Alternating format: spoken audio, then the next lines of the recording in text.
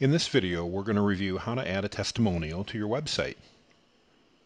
First, go ahead and open your website in a browser.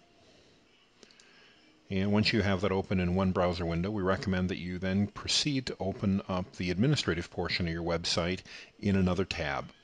This allows you to review the changes you've made very quickly and easily. So I'm going to go here and log into the administrative portion of my website in the new tab. Go ahead and enter in your login ID and password. And this is the main function screen, and we need to go ahead and click on the K2 quick icons at the bottom of the screen, and then click on items to take a look at the existing items that you have. We use K2 to manage your testimonials. Here we're going to pick the right category and select the testimonials category to view all that we have. This would be important if we wanted to edit an existing testimonial. Here I'll go ahead and click on a thank you and just give you an example of how we would open that, make the changes, and then when we're done, go ahead and save those changes.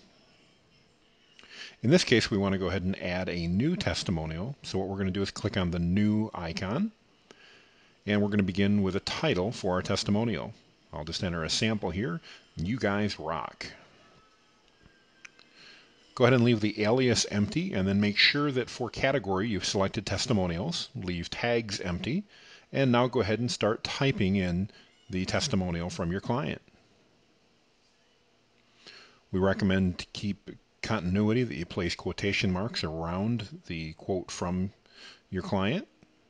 And then when you're done, go ahead and enter their name and their company name on a separate line, and then right justify those two. We'll show you how that happens right here.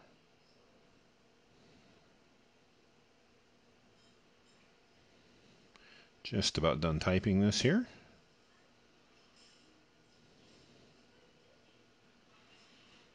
Always a good idea to make sure you're being accurate. All right, place that last quotation mark and press enter. Go ahead and type in the client name. And in order to make this work well, go ahead and press Control Enter at the end of that line and type in the business name or the website address for that client. Then go ahead and highlight those two lines and right justify them.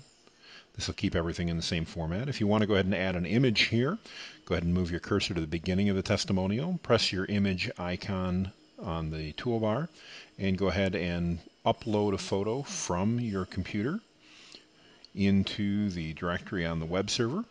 And this allows you to go ahead and find that photo and upload that again directly from your computer. It's important to remember when we're using the website, we need to update or upload photos from our computer to the website before we can use them. We can't link to a computer or to a file that's on our computer. We have to upload it to the website first.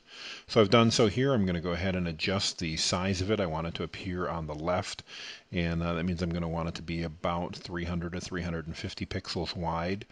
And in addition, I'm going to want to put a margin around that, or some white space of about 15 pixels. Oops, forgot to do that. Go ahead and re-click on the image, click on the image toolbar, and go ahead and add that margin back in and update. Everything's said and done, we can go ahead and save and close, and you've just added a new testimonial. Testimonials will automatically appear on the website, and no need to go ahead and do anything more than that.